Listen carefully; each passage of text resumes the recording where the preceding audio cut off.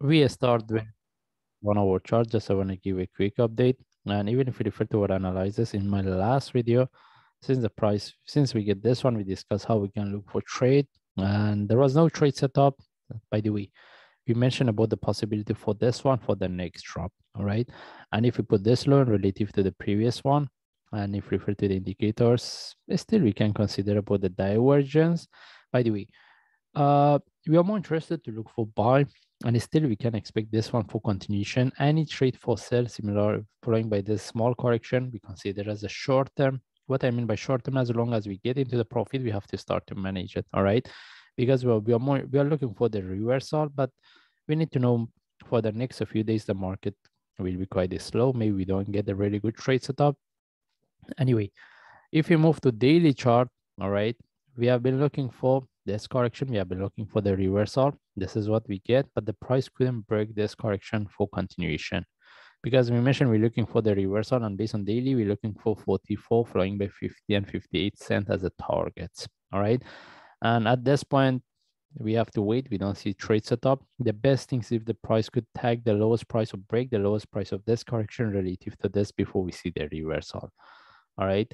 And we are not really interested to look for sell.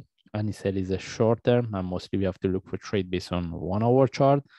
And either we put this one in relative to this, or because we can consider this one as a flat for one move up, or we wait for price to break the lowest price of this correction. We prefer the price break the lowest price of this correction, because any reverse in relative to what we have here, because any reversal from there, we can look for long-term trade. All right.